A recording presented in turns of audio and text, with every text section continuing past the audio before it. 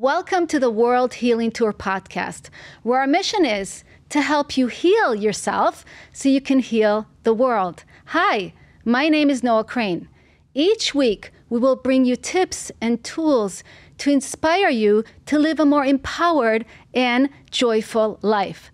I'm also the founder of the 3G Effect Mindset, a daily practice to keep you heart-centered in everything you do by taking 3 important actions. Number 1, every day having a grateful heart and connecting to your gratitude. Number 2, every day remember to ground in love and compassion. First, love and compassion for yourself. And then also learning to share that love and compassion with others. Because whatever you want, whatever you put out into the world energetically, I promise you will come back to you. And number 3, know that you're not alone on this journey. You are always being guided by God. God is beside you, inside you, and all around you. Feel God's presence. Listen to the messengers that He sends your way and how He guides you daily on your journey. By practicing that 3G Effect mindset, you will truly start seeing how your life starts transforming and you start attracting more positive things that you want into your life. I want to share an amazing miracle with you. I was on the phone with my mom just now. My mom is 84 years old. She's very active. She walks every day. She goes to the health club. She loves to take care of herself. Well, I just found out that my mom fell 4 days ago and she didn't even tell us because she didn't want to worry me and my brother and sister. But she has a cast on her arm, but she's okay. Thank God. And she is just grateful that she fell and she's okay. She's able to do everything. And she just told me this on the way here to the studio. So I'm just so grateful for God for always watching over my mom, over my family, and so present to the miracle of being healthy and well. Today, we're going to be speaking about an amazing topic that is so important for our well-being. Is health truly wealth? Why is it so important to take care of our body so that our body can take care of us? My guest today, Dr. Amy, is a medical doctor for over 20 years who is board certified in internal medicine with specialized training in holistic and functional medicine. She specializes in helping her patients effortlessly lose fat while they become more youthful, vibrant, and toned. She does this by doing comprehensive testing, including detailed genetic, hormonal balance, cardiometabolic, vitamin level, adrenal, and microbiome testing. She believes test, don't guess, to get to the bottom of every person's health issue and address their specific thing that's going on with them. Dr. Amy, welcome to the World Healing Tour podcast. Thank you. I'm so excited to be here, Noah.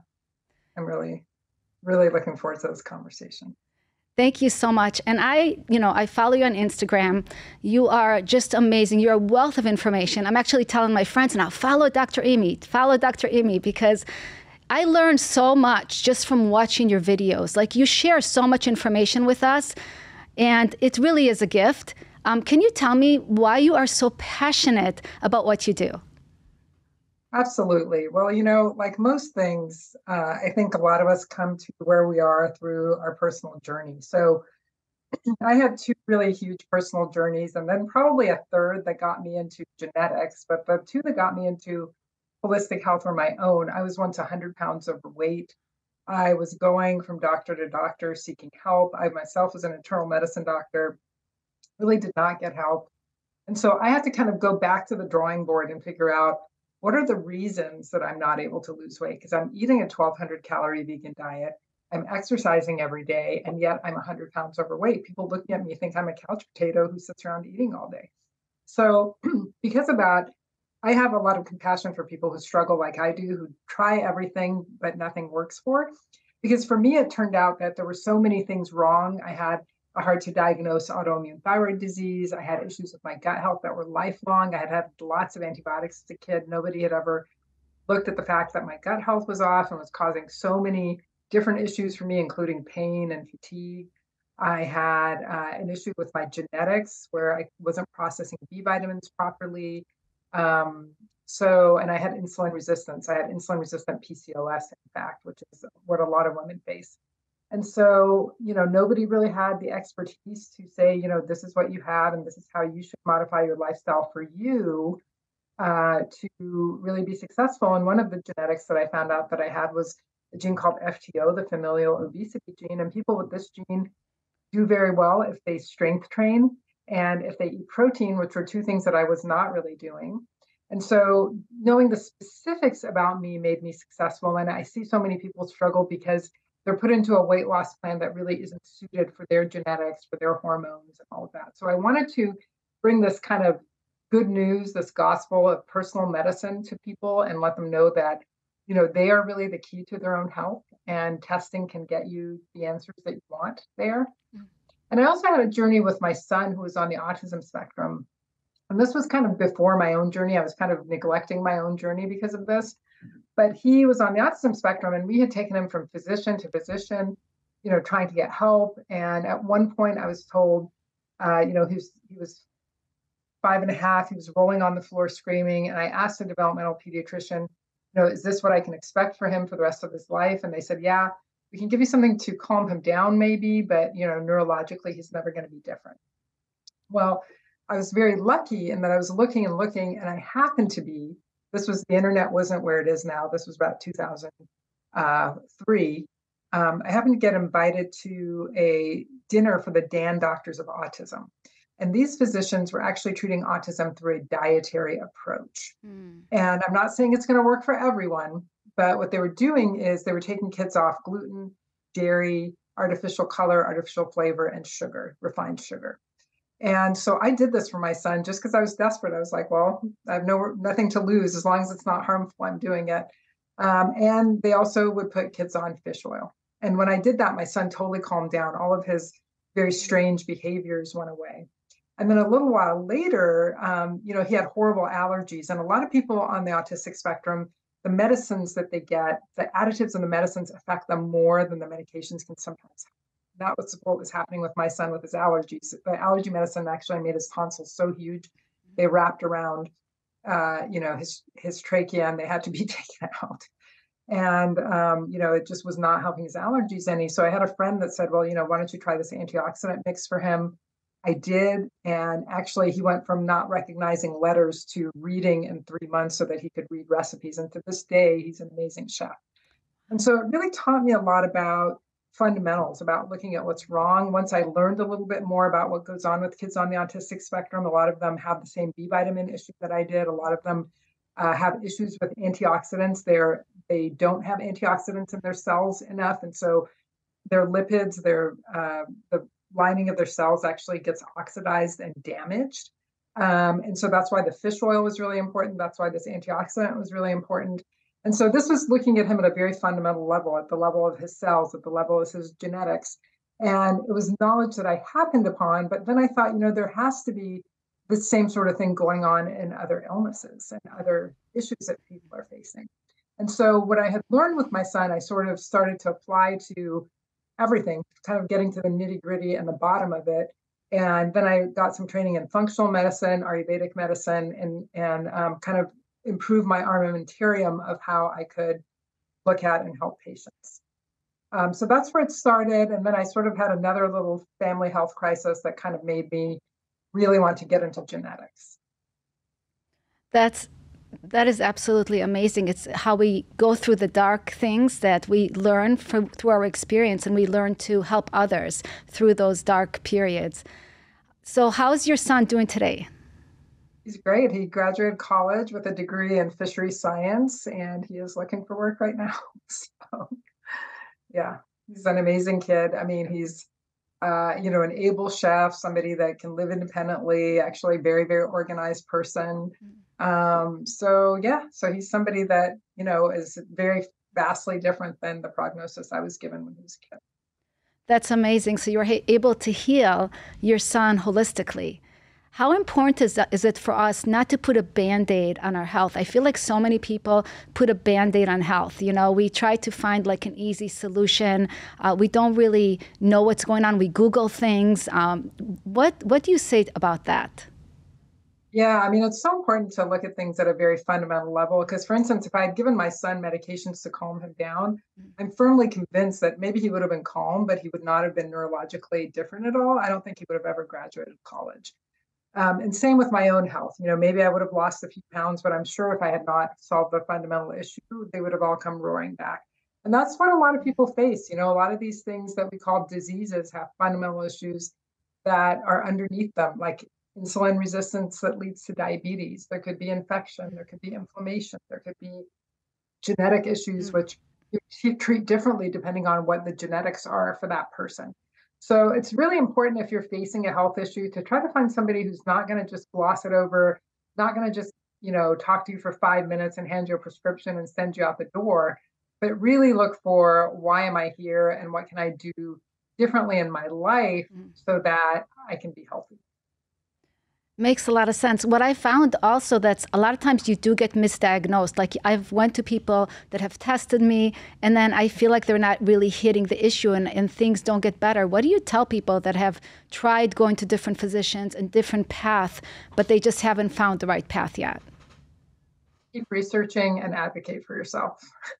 That's really my biggest, my biggest advice to people because and don't take, oh, it's just this for an answer when, there could be things that could be done for you because you are your own best health advocate. So it's really important that you, continue to push for yourself and keep looking until you find the person that can actually help you. So basically never give up. So as we age, so many things change. So many things change in our body and in our life. How do we cope with the changes? And how do we keep ourselves, what are some things to look for as we age to help us stay more young and more youthful? Well, I would say, what you were talking about, Noah, at the very beginning is a number one. I think it's actually more important than food, more important than exercise, mindset. You know, think of yourself as this healthy, grateful person that has a lot going for them in life. Love yourself. Don't be an overcritical person to yourself. I think, and then, learn to rely on the divine and tap into that power, because if you don't, you're missing a big part of your healing. I actually had an experience in college where I had this just crisis where, I was put in this dorm where I was doing research, and my whole life, I had always eaten healthy food. I even lived with my grandma in college. She made me like homemade Persian food every day. And then I was put in this dorm and the food was like all this processed food. It had all this cornstarch. And I remember just feeling so depressed. And I was applying for medical school and I just could not like get the motivation to even fill out my applications. And here I was like a Howard Hughes research scholar put in this dorm because I had done so much, great undergraduate research. And it just, first of all, again, brought to me the power of, what you put in your mouth. But also at that time, like there were no naturopaths, there were no functional medicine doctors. There was really nobody to help me. And I just remember in my dorm room, just sitting there and going like, what is going on? And I tapped into the divine. That's actually what came down to me and was like, snap out of this, you can do this. And, it was this spiritual healing that occurred. And it's something that I really believe in tapping into as part of our healing journey. I'm not saying to, basically ignore material things. I'm an internal medicine doctor. I'm trained on the hard facts. But I think it's really important to tap into that spiritual side of things. And, gratitude has actually been proven to help people improve their health. Self-love is proven to help people improve their health. Tapping into a higher power is something that's been proven over and over again to help people with all kinds of things, including addictions. And so for me, it was really something that helped me with my mental health. And so I really super believe in what you were talking about in the beginning. I think that's one of the most important things you can do. Of course, nutrition is important. Of course, exercise is important. But mindset is a number one, because you can't really do any of the other two if your mindset isn't one that honors you, that tells you to put your own oxygen mask on first because you love yourself, so that you can be of service to others. Well, you're speaking my language. I love Yeah. everything you're saying. So, absolutely. So, if somebody's Yeah. just starting this journey and they want to take better care of themselves and eat better, what are some things you could advise them to stay away from? What should they not be eating? I know there's so much man-made food out there and there's toxins in the Yes. waters and all kinds of things. Can we talk a little bit about that? I would love to hear what you have Yeah, to say. absolutely. So there's a lot of what we call xenoestrogens in our environment. So they're like these chemicals that act like hormones in our bodies. See young boys that have what are called like moves, where their, chest is actually like growing breasts. You see women that have more belly fat, more issues with their breasts and all that. So the water supply is not good. And I really basically advise people to get a good reverse osmosis filter. Make sure you're taking good minerals with that, though, because that will unfortunately leach minerals out of the water, or find a good, source for water that's uncontaminated. Another great reference that's for everybody is stay away from bad oil. So oils like cottonseed oil, canola oil, corn oil, all of these seed oils comes from things that don't really have oil. They're sort of chemically processed to take the little bit of oil that's in them out. And in that process, there's many, many chemicals put in there. There's a lot of alterations of the fat. And altered fat is one of the very worst things when it comes to like cancer, when it comes to damaging your arteries. So staying away from those bad omega-6 fats. If you're going to use fats, use things like olive oil, like avocado oil, like coconut oil. So oils that are not refined or messed with are really super important. Things that normally have oil, think of it as, if it doesn't normally have an oil, don't be using it as oil. Cottonseed doesn't really have that much oil. So bad oils, I think, are one of the universal things that I can tell everybody. Water is one of the most important things, and getting adequate water. So unless you have kidney disease or heart failure, where your water has to be limited, or you have low sodium, you should be getting a half ounce an ounce of water per kilogram of per pound of ideal body weight. And that's your ideal body weight. So if your ideal body weight is 150 pounds, and it should be, a half ounce to an ounce of water a day, depending on how active you are. If you're more active, you need more water. And that's super important because, your whole health actually depends on hydration. Not overeating depends on having enough water on board, so that you recognize thirst and hunger as two different things. Along with that, you want to make sure you're getting enough minerals.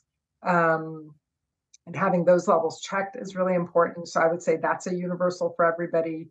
And then, everything else really comes down to individual recommendations. So people ask me, like, is the vegetarian diet the best? Or, is paleo the best? Or is keto the best? And the answer to all that is it really depends on your genetics. So there's people for whom keto is the absolute best thing, and they're going to do the best because their body uses fat preferentially as a fuel. And there's people for whom keto is a disaster because they actually cannot process saturated fat. It's going to envelop their insulin receptor and make them more insulin resistant.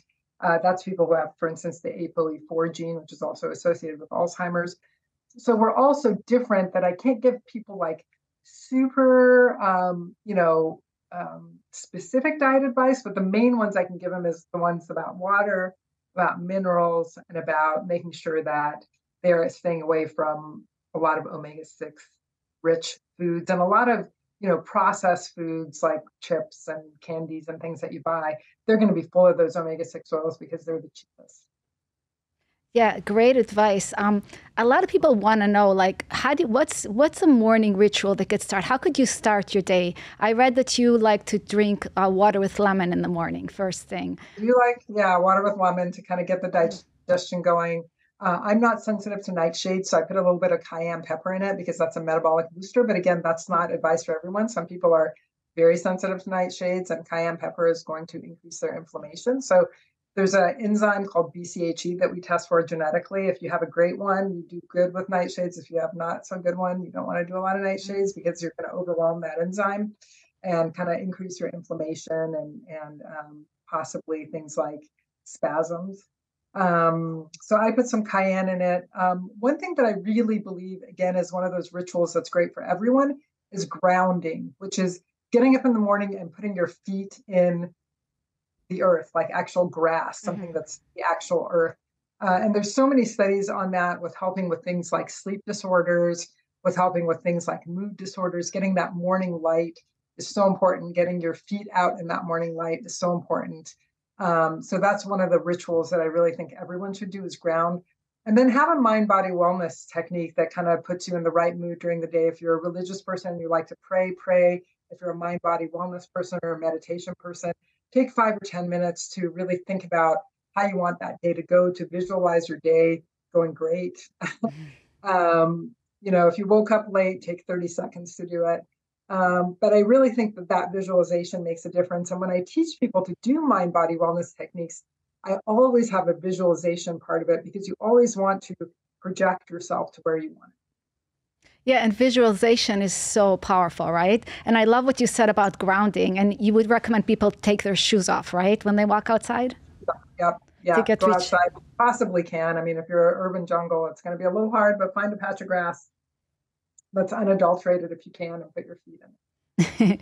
Absolutely. And so when people go outside and they ground and they do that, how, after doing that, let's say, should they do that before they eat or after they eat? Like, what do you recommend? I recommend doing it the very first thing in the morning. So grounding yourself to the earth, getting those, negative charges kind of taken off the bottom of your feet as you walk. Picking up that morning sun, even if it's rainy, you can actually get some rays that will help program you, because your body, responds to these diurnal rhythms, and the sun actually really helps with setting what happens with melatonin at night and all that. So getting that morning sun is super important. If you live in an area where you can't get morning sun and you have like seasonal affective disorder, you could even consider getting like a full spectrum UV lamp. Don't use it for long. We don't want to burn you, but use it for a few minutes to kind of give yourself those signals going into your eyes that there's light coming. So I think that's one really important morning ritual. But I think the most important morning ritual, like everything else, is get your mindset right. I love that. I love that. I wanted to ask you, as far as diet goes, like I heard you talk about certain things that you shouldn't eat first thing in the morning. What are those? So simple carbs are usually a terrible idea for most people early in the morning.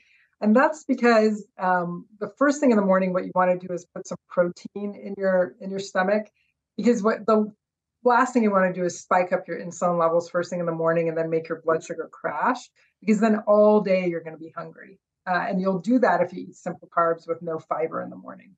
So fiber is really important in the morning. Protein is really important in the morning. A little bit of good fat is really important in the morning for most people.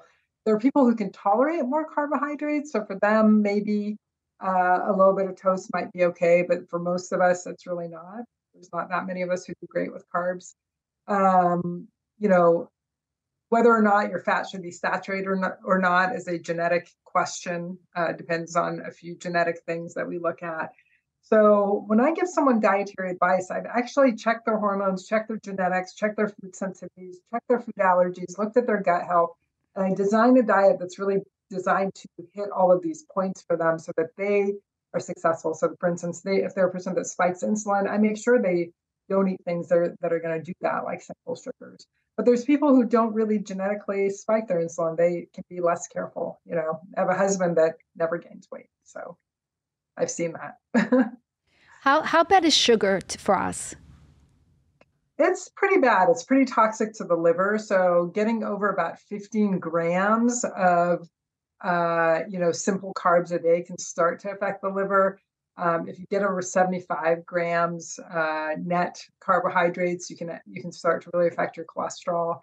We're not really meant to eat that many carbs and then be as sedentary as we are. In the old days, I remember going to a ranch when I was little, and the lady that owned the ranch, said, if you gain any weight here, you're not working hard enough. So people maybe in those situations would eat more in the old days because they had to expend tons and tons of calories, but people didn't sit around eating pie and cookies and whatnot, and then like having a sedentary job. So, our ancestors were hunter-gatherers, they were subsistence farmers, they worked hard. And so, their intake of carbs was different. That tradition has been passed down to us who sit most of the day. And that's an issue. That's really an issue because we can't really handle that amount of carbohydrate for the activity that most of us do. Makes a lot of sense. So do you think we need to eat less as we get older? In general, yes. I mean, you don't have the same cellular division as you get older, but you can do some things to improve that cellular division, taking things like glutathione, NAD+, resveratrol, can sometimes help us, CoQ10 can help our mitochondria, the little energy packets in the cells. They'll keep us younger and our cells more likely to, have the characteristics of younger cells. But in general, yes, we burn a little bit fewer calories as we get older. So it just really depends on your own energy expenditure. If you're running marathons, maybe you don't need to cut back on your calories, but if you're less active, then you do. And that's actually my number one anti-aging advice is keep moving. Every elderly person I've seen who is really healthy, that's really their motto. And they're not people that kill themselves as athletes, interestingly enough. They're just people who are very steady about getting regular, moderate exercise. How much exercise should we do per day? It really depends on you and your genetics. I would say a minimum of 6 hours a week is good for most people. 3 hours at the very, very, very least. 3 hours a week of, a combo of aerobics and weights. How much weight you lift is really genetically determined. If you have an ACE-DD genotype, for instance, and you lift really heavy weights, you're going to get bulky. So if you want to get bulky, lift heavy. If you have ACE-DD and you want to stay lean, then you lift lighter weights. So a lot of the advice I give people on workouts is also really based on their genetics. If you have the ACE-II genotype, that's your long marathon runner kind of person. They have trouble building muscle. They do much better with like distance and aerobics things. So those people should really lift heavy weights. They have a harder time, building muscle.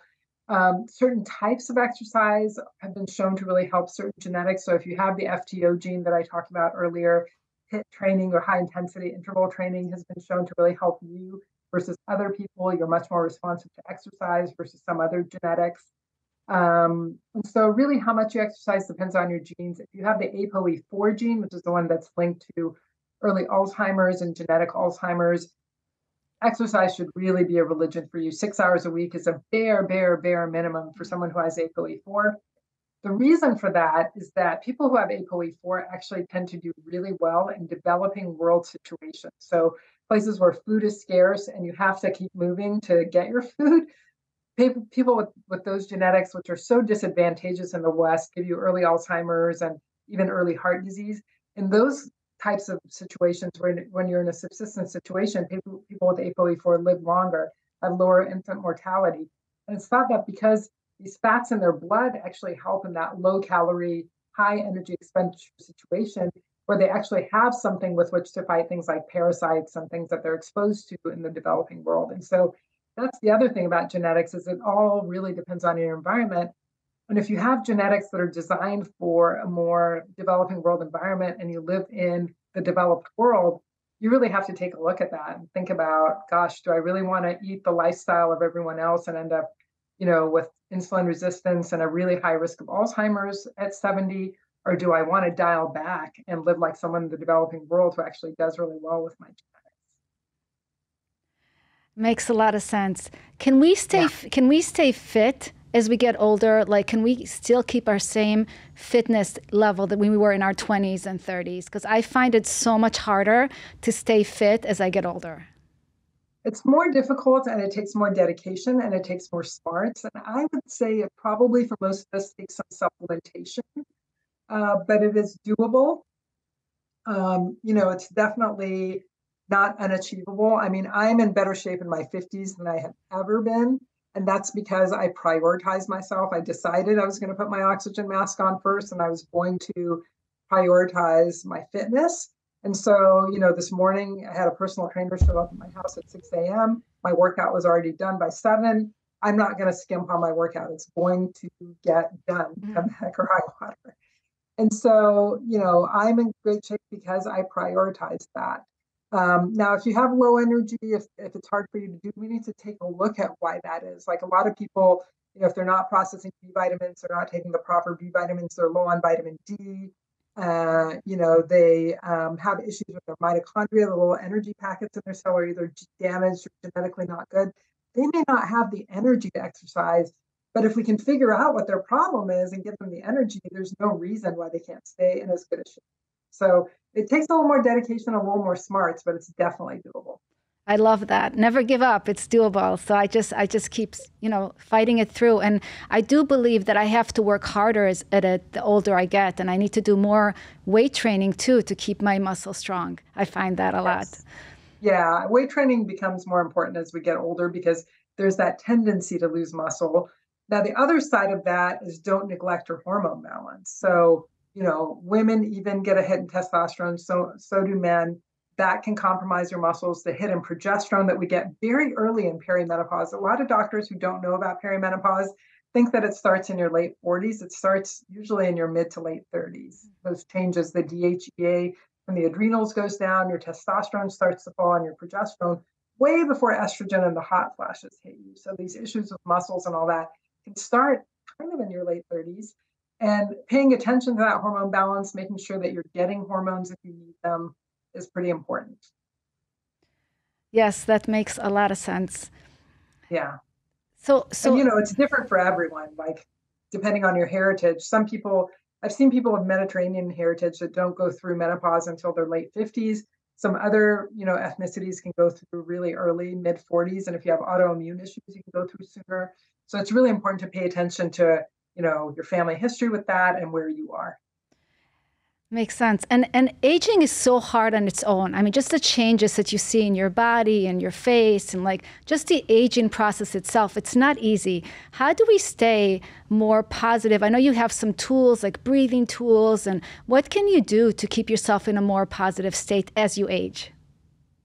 Well, I think a lot of what you talked about, I think the gratitude is super important. I think the mind-body wellness practices is super important, things like prayer and meditation. I think socialization and friends are really important, and pick friends that are positive, that are not energy vampires. Or if you have a friend who's an energy vampire, just realize who they are and be that, light in their life, but don't let them take what you have.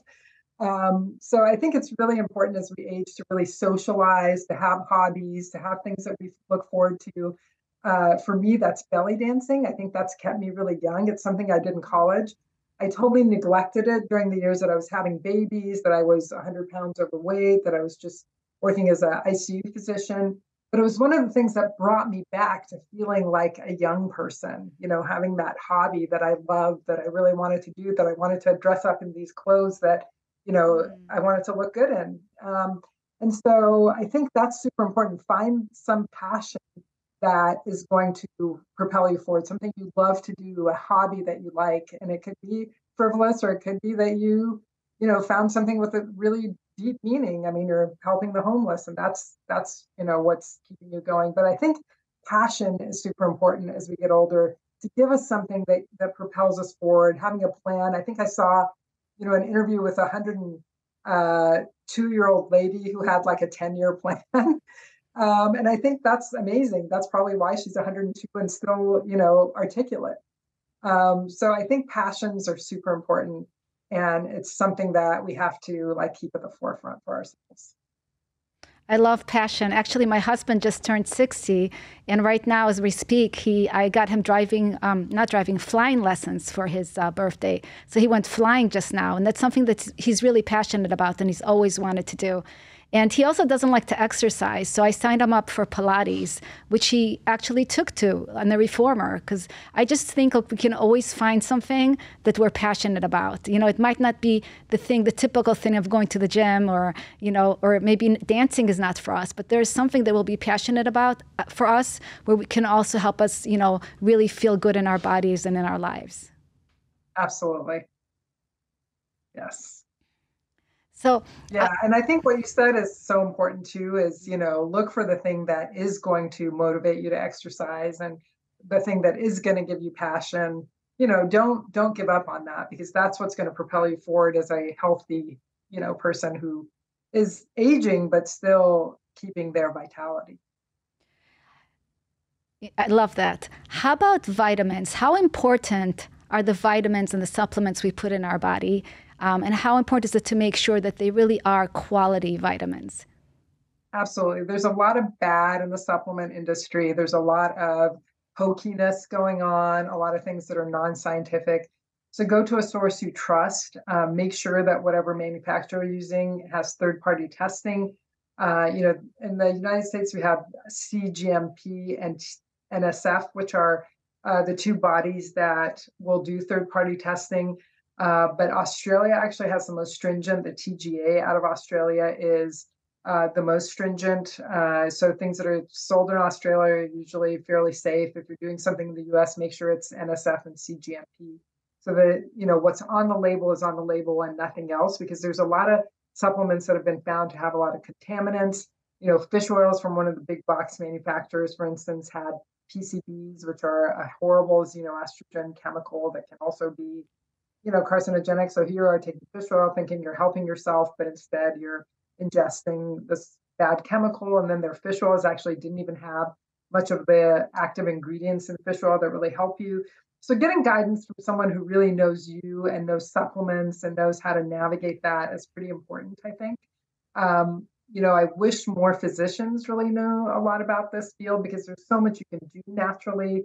I wish that we could get everything from food, but we live in a world where getting high quality food is not always possible.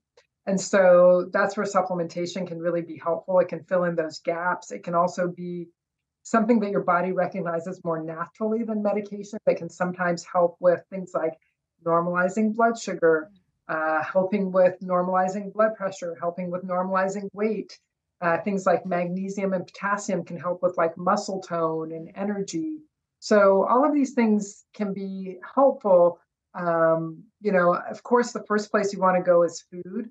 But sometimes if food is not adequate to get what you want to get some quality supplements that are really, have science behind them and are third party tested. So important to research everything. Thank you. How about as far as what are some antioxidant vitamins that you recommend that people may want to take as they age? So there's a few that I really love. I actually have an anti-aging supplement coming out that I'm very excited about. It has everything that you need for the mitochondria. So the mitochondria are your little energy packets in your cell. They make kind of the currency or the dollars that are used to run all the chemical reactions in your whole body. So the moment you stop making ATP, which is this currency for running all the different reactions in your body, is the minute your body will cease to actually work. So it's very, very important.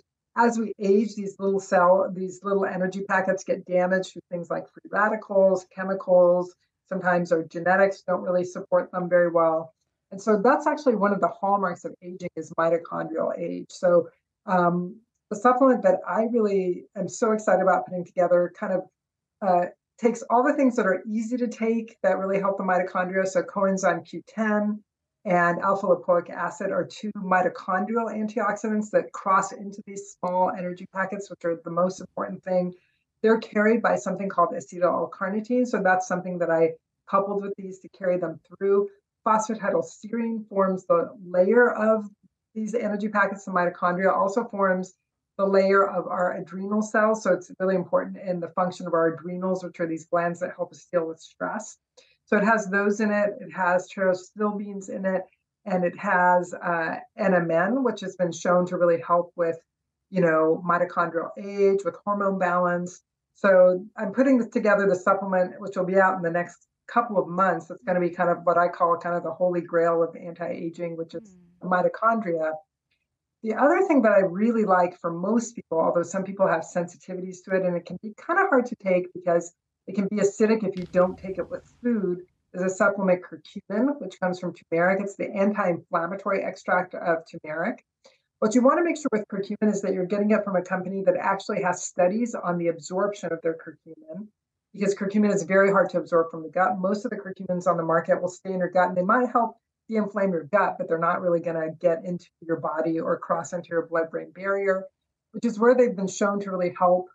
There's studies that it can help with memory, that it can help decrease the inflammation in the brain. Of course, we know like Alzheimer's is an inflammatory disease in the brain. So curcumin really helps with that. It helps with blood vessels. It helps with inflammation. So it helps with like keeping your joints limber.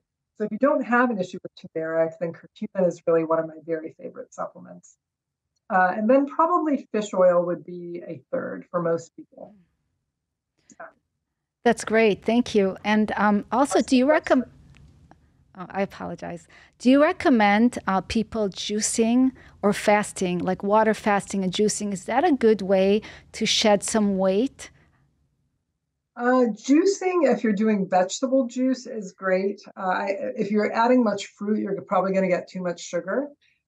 So I like to do a pure green juice where I put like celery, and I'll put some kale and parsley and a little bit of lemon and ginger in it. And that's really very much like a great antioxidant that you can take kind of almost in lieu of vitamins. So I do like green vegetable juices, but if you start putting a lot of sugary things in it, then it's not so good because it can spike your blood sugar. I think a lot of people like to put apple and all that. So juicing is good that way. Intermittent fasting is good for some people and not good for others, and it's very much a genetic answer again. So there are people for whom their genetics actually make intermittent fasting quite advantageous, and there's people for whom the minute they intermittently fast, their body's like, oh, we're starving, we need to hang on to that. And those are the people that don't do well with intermittent fasting, and I've met a few of them. Now, I'd say 80% of us do actually pretty well with intermittent fasting. I advocate doing the fasting a little bit differently than most people. I like people to stack their eating in the beginning of the day when the mitochondria, those little energy packets in the cell, are really active. So between like maybe 8 a.m. and 4 p.m. And then after 4, if you really have to put something in your mouth, I advocate doing fast mimicking, like doing cucumbers and celery and things that have, hardly any calories, and getting some fluid in. Of course, for those of us over 50, we don't want to drink too much fluid too late because we don't want to get up over. But I really advocate people stacking their eating earlier in the day rather than late in the day, because there's a lot of data that that's actually helpful. If you do get hungry at night, what are some foods that you recommend people can eat at night that are not going to really hurt their health or, metabolize easily? Yeah, so high fiber foods, things like celery and cucumbers, like I mentioned, berries tend to be pretty low calorie and they can satisfy kind of a sweet tooth. So they're my favorites. I like to get frozen berries, and I love to let them sit in a bowl and have all their juices run, and they just turn into this very delicious thing that you can eat. So those are some of the foods that are pretty good at night, and they're easy to digest, so they're not going to keep you up. A lot of times, people actually have sleep problems because they eat too late and they're digesting instead of sleeping.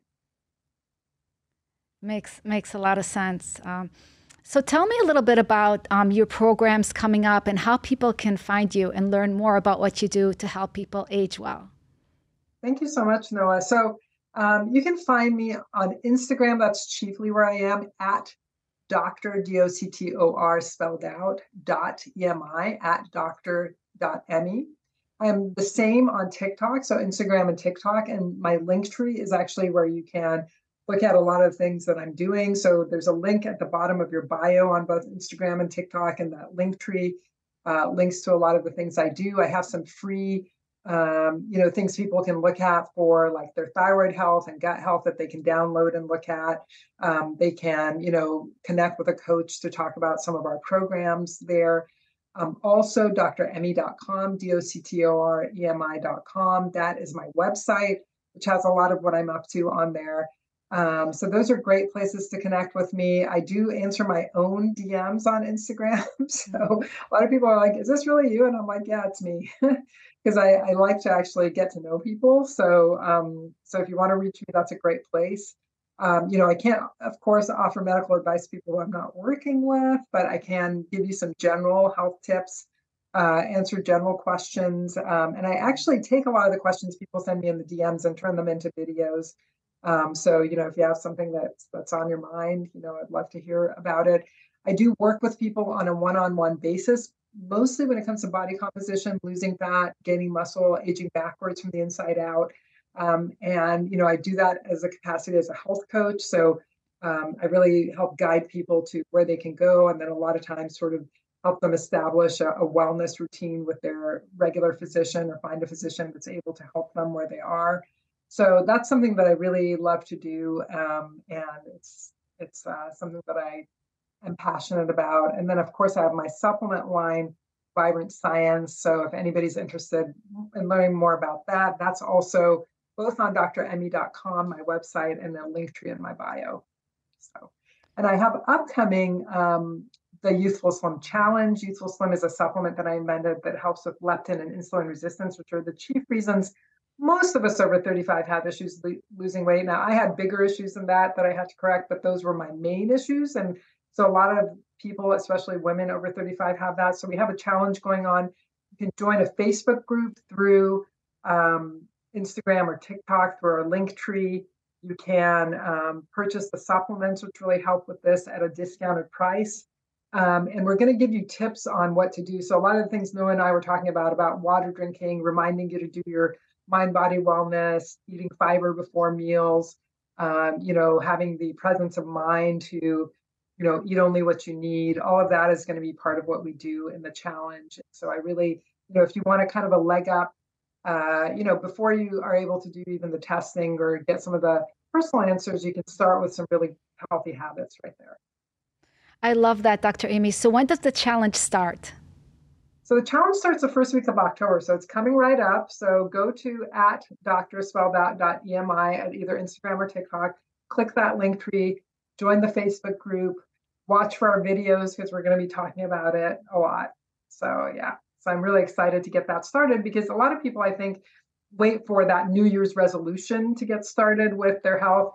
And I'm trying to get people ready for the holiday season so they're actually in a healthy mood and a healthy mindset going into the holidays. I think they can have a much better holiday season when they actually are grounded and ready to make healthier choices.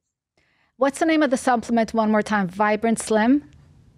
Youthful Slim. Oh, Youthful Slim. I apologize. Youthful Slim. So you want to hear something funny? I was going through your Instagram yesterday, and I literally, you said that it helped you lose weight, and I literally took a snapshot of it, and I'm like, I got to get the supplement. So that's so funny that you said that. So I'm definitely interested in being part of this challenge. It sounds amazing. Awesome. Yeah, we would love to have you more. Thank you so much, Dr. Amy. It's truly been so mind-opening to have you here, and I learned so much about how to be able to start taking better care of myself. Please make sure you follow Dr. Amy on Instagram, on her website, see everything that she's up to. She's truly an inspiration. I want to thank you all for joining us today on this podcast. Till next time, remember to have a grateful heart, to ground in love and compassion, and always know that you are guided by God. I can't wait to see you again next time. Please keep present to the miracles in your life every day. Have a beautiful rest of your day, everyone. Namaste.